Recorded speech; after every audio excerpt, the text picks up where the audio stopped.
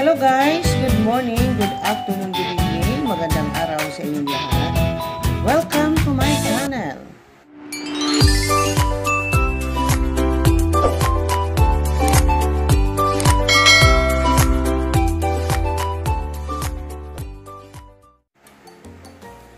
Sa araw na ito po, ang ating tatalakayin ay ang 10 piso commemorative coin.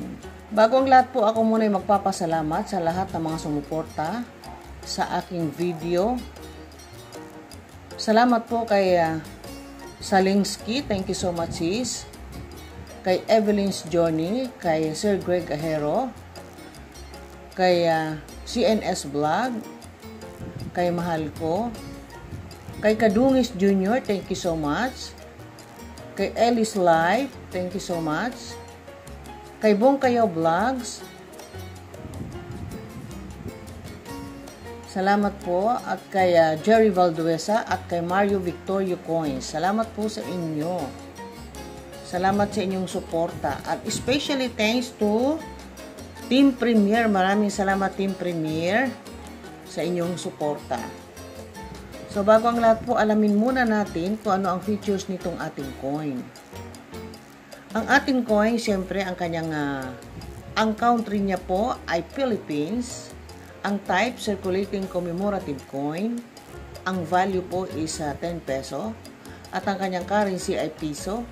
Ang composition po ay bimetallic nickel brass center in copper nickel ring.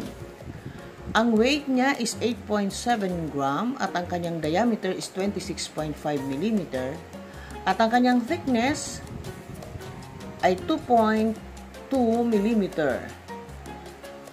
At ang kanyang orientation, medal alignment, at ang kanyang references ay KM number 288. Ito po ay commemorative issue sa ika-150 years anniversary of the birth of Apolinario Mabini. Ang obverse naman po niya, Portrait of Mabini Denomination and Quill Pen, Lettering Republika ng Pilipinas. Ang reverse naman po niya, Mabini seated holding a book, bank symbol, lettering, talino at paninindigan, 1864 to 2014, ika-150 years na taon sa kapanganakan ni Apolinario Mabini. Lettering, talino at paninindigan, 1864 to 2014, 150 years. So, dako na po tayo sa ating price update po. Silipin natin sa inyocoin.net po. Sa inyocoin.net po, nag-start ang kanilang price is $2.15 to $2.17 US dollar. Tingnan naman natin sa World Coins Info. Sa World Coins Info po, ang posting nila ay nagkakalaga po ang inyong coin ng $2 up to $3. So, ang price ng inyong coin dumidepende pa rin po sa ganda ng inyong coin at kondisyon. Kung ito ay uncirculated. Silipin natin sa Lazada. Sa Lazada po, ang price nila ay 80 pesos ito isang to. At tingnan naman natin sa collector.com, ang price nila ay $3.22 US dollar. Tingnan naman natin sa ebay.com po. Sa ebay.com po, nagkakalaga po ito ng $6.69 US dollar.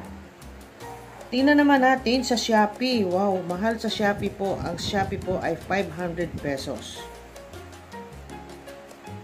So, ang price ng inyong coin, dumidepende pa rin sa ganda ng kondisyon ng inyong coin. Kung ang coin nyo ay uncirculated, mas mainam, mas makuha niyo yung tamang price.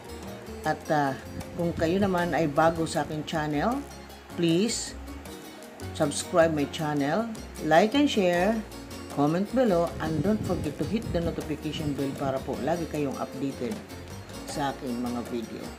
Thank you guys, and God bless po sa inyong lahat. Bye-bye!